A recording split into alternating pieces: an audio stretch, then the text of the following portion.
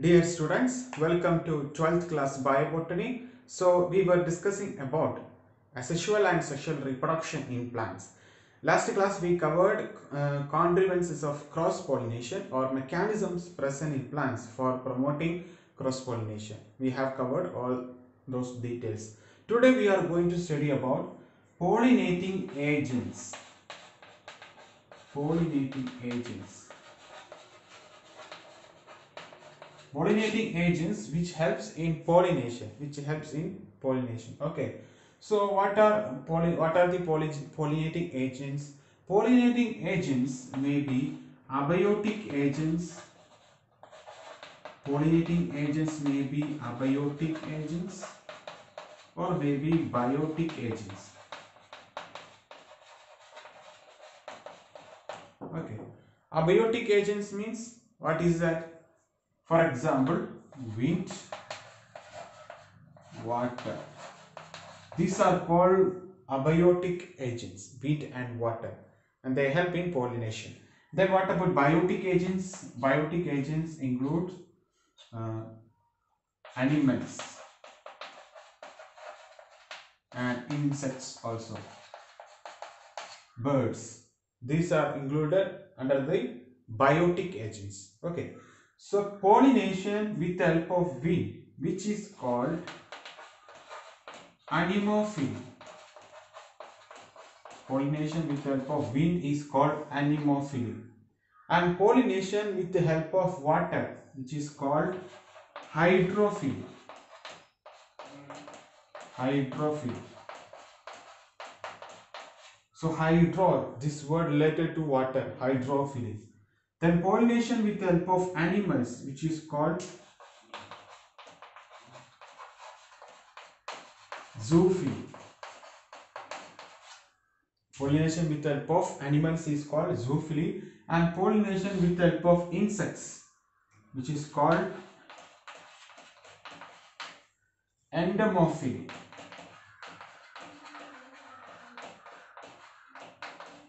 Entomophily. Okay, so pollinating agents are classified into two types: biotic agents and abiotic agents. What are those abiotic agents? Wind and water. So pollination with the help of wind is called anemophily. Pollination with the help of water is called hydrophily. Then what about biotic agents? Biotic agents include animals. Pollination with the help of animals, which is called zoophily, and insects also. Pollination with the help of insects is called entomophily. First of all, we are going to discuss about anemophily. So what is anemophily? We already know the pollination with the help of wind is called anemophily. Anemophily. Okay, pollination by wind. So the flowers which show anemophily, they are called anemophilous flowers. Anemophilous flowers. So the plants which perform anemophily, which are situated in wind exposed region. So if there is wind available, then only pollination possible. So these plants are presented or situated in wind exposed region. Plants situated in wind exposed region.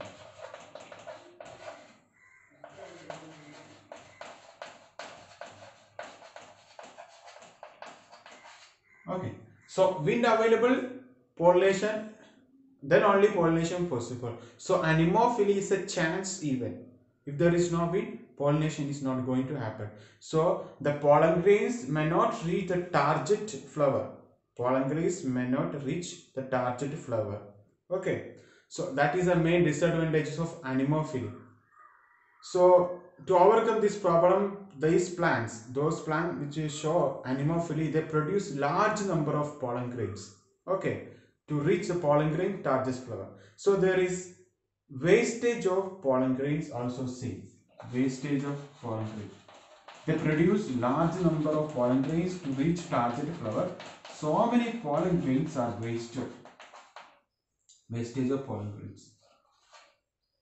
Then example, the plants which show anemophily, example mainly grasses and sugar cane and coconut, bamboo, then palm.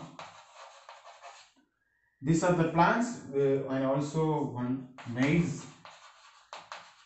These are the plants which show anemophily. Okay, so this is anemophily, pollination by the help of wind. Then what are the characters of these anemophilous flowers? That's we are going to check next. So what are the characteristic features of anemophilous flowers? Okay, these flowers they perform anemophily. So let's check. First of all, the flowers or anemophilous flowers are produced pendulous or catkin-like or spike-like inflorescence. So if you observe grass plants or other plants which have anemophilous flower, they have inflorescence. That inflorescence may be catkin or pendulous inflorescence like this, or spike inflorescence. On this spike inflorescence the flowers are present. Okay, so anemophilous flowers are present on the pendulous or catkin like or spike like inflorescence, and the flowers they are above the leaves because the inflorescence axis is very elongated, so that they stand above the leaves.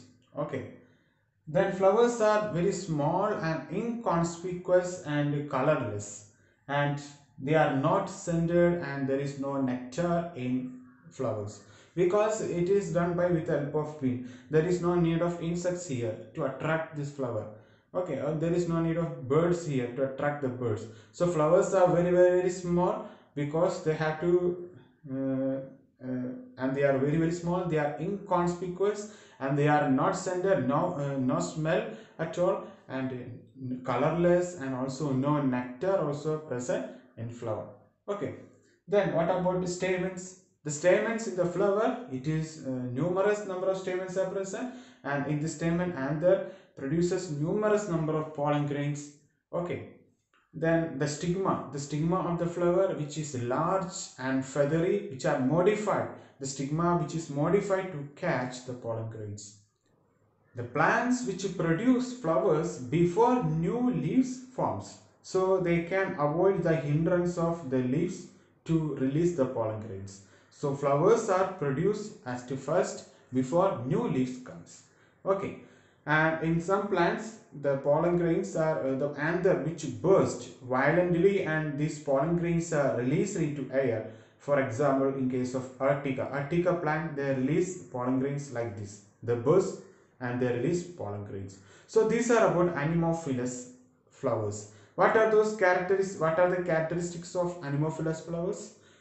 Anemophilous flowers are produced on spike or pendulous catkin-like inflorescence, and the inflorescence axis is very elongated, so they are above the leaves of the plant, and the flowers present on this inflorescence are small, inconspicuous, and colorless, and not scented. Scented means no smell at all, and no nectar also not present.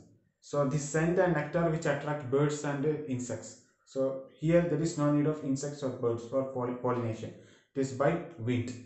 And stamens are numerous in the flower, and large number of pollen grains are released, and the stigma of the flower which is large and feathery, which are modified to catch the pollen grains. Okay, so these are about anemophilous flowers. So let's study one example for anemophilous flower. You know, Zea maize or maize, they perform anemophily. Okay, so pollination by the help of wind. So this is maize plant. So they are unisexual and monoecious. Maize plant, they are monoecious and unisexual. Monoecious, you know what is meant by monoecious? Means male flower and female flower, they are present on the same plant, that is monoecious. Okay, and they are unisexual, male flower separate and female flower separate. So the male inflorescence present on this maize, which is called tassel. So male inflorescence,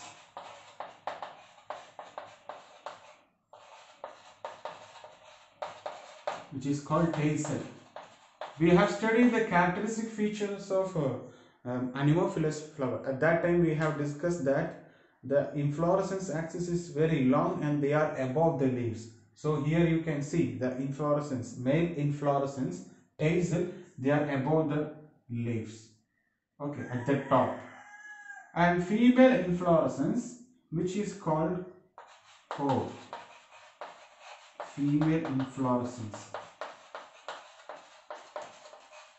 which is called core, and they are positioned at the lower level of the plant at the lateral sides. So this is core or female inflorescence.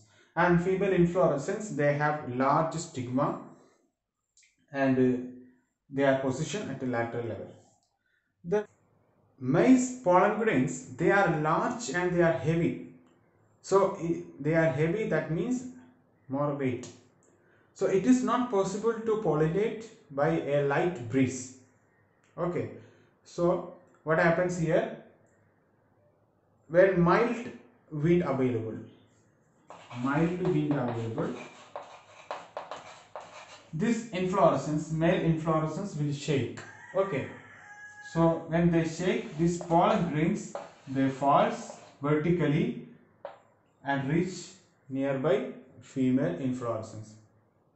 Okay, so here they fall on the female inflorescence or female flower and pollination takes place.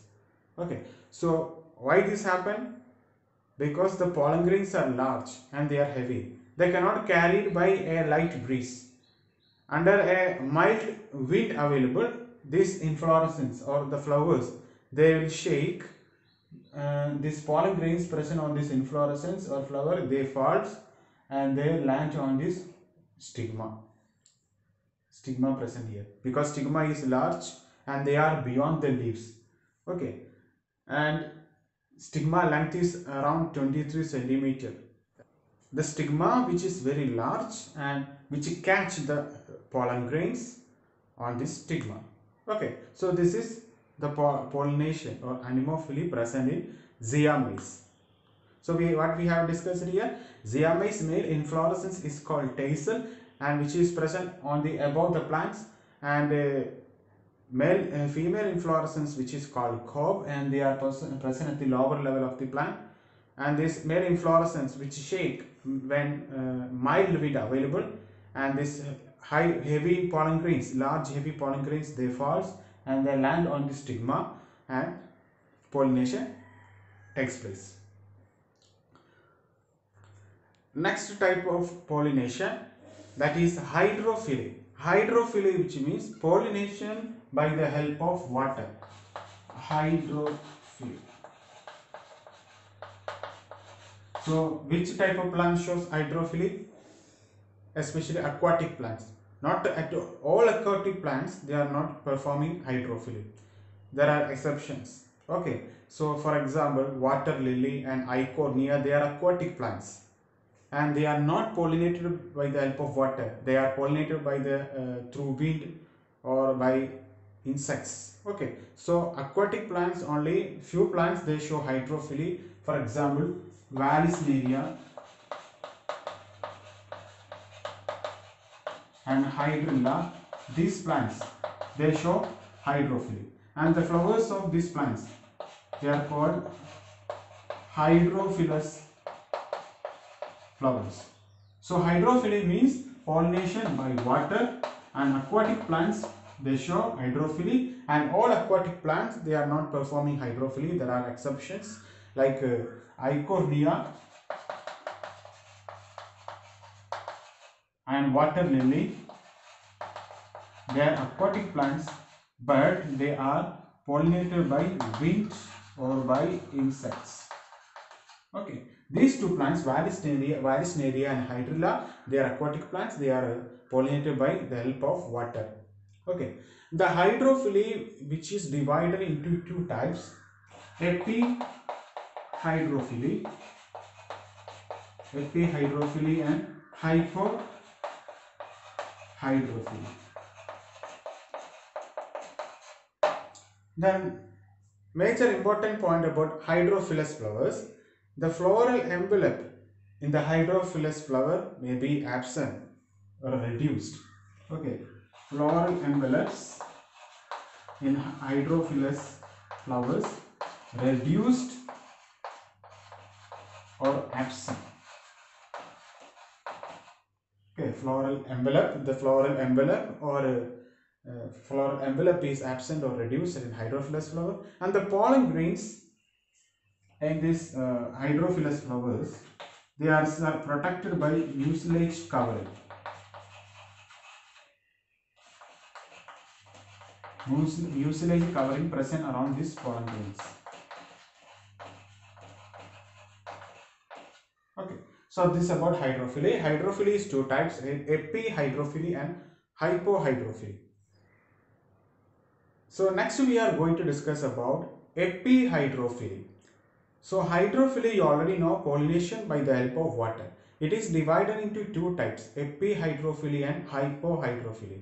Epihydrophily means the pollination which takes place at the water level, surface level. So here we have taken one example, Vallisneria spiralis. This plant, it is dioecious, which means male and female plants are separate. Okay, so this is a female Vallisneria and this is male Vallisneria. So how epiphyly takes place in Vallisneria? So look here, female plant Vallisneria, they have a solitary flower and with a long coiled stalk. With the help of this long coiled stalk, these flowers, they come at the surface water level. Okay, the surface of water level. They come at the surface of water level. Then this female flower has cup-like depressions. Okay, so we will understand what is the reason behind this cup-like depression. Then this is a male plant. This is a male inflorescence, and this male inflorescence, they produce male flowers. These are male flowers. Okay, these male flowers, they come in contact with female flowers by settling in this cup-like depression of female flower. Okay, so male flower, they settle with the female flower by falling in this cup-like depression of female flower, and they make a contact with the stigma of the flower and their pollination takes place. So after pollination, the female flower, what happens? It will come back to underwater. Okay, the long coiled stalk which will coil and which will bring this female flower underwater, and underwater here the fruit formation takes place. Okay, so this female this Vallisneria spiralis, it is completely submerged aquatic plant. Okay, they are not exposed above the water surface level. So these are about epihydrophily. Next one, hypohydrophily.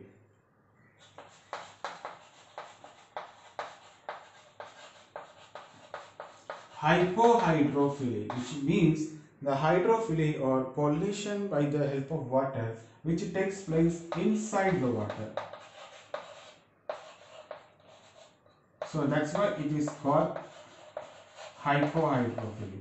You already know epihydrophily, pollination takes place at the surface of water level. Here it is inside the water level, inside the water. That's why it is called hypohydrophily. And the plants will show Zostera marina.